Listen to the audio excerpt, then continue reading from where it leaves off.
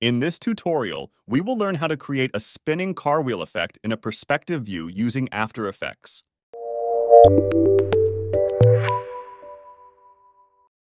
So we need a car body and a wheel, and import the Illustrator file to After Effects.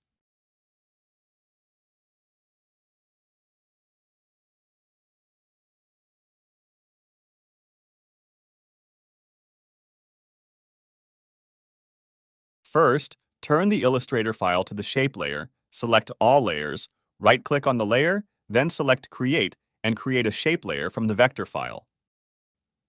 You can delete AI files. Select the shape layer and enable 3D for each layer.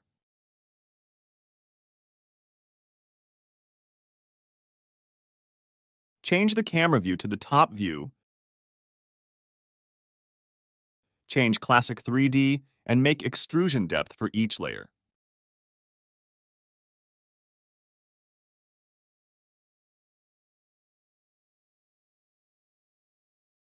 You can adjust the Z-axis position of the rim. Change the scale for a better look.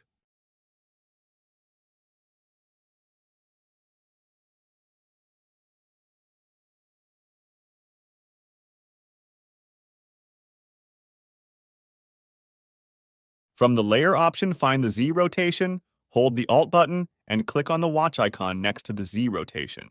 Add a new expression.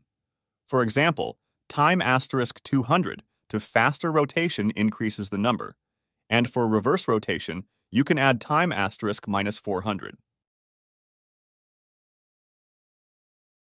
Back to the main comp and enable 3D for all comps.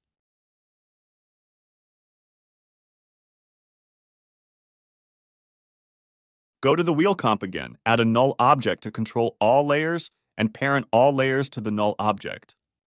Now by changing the null object angle, you can change the wheel angle as you want.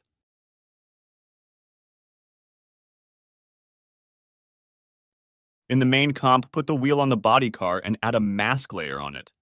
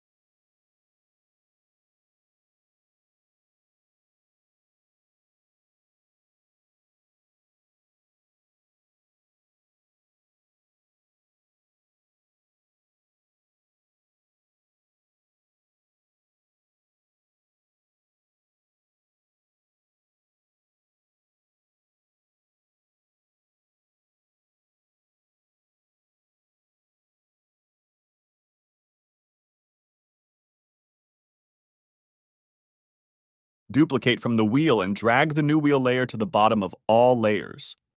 Don't forget to subscribe to the channel. Have a nice day!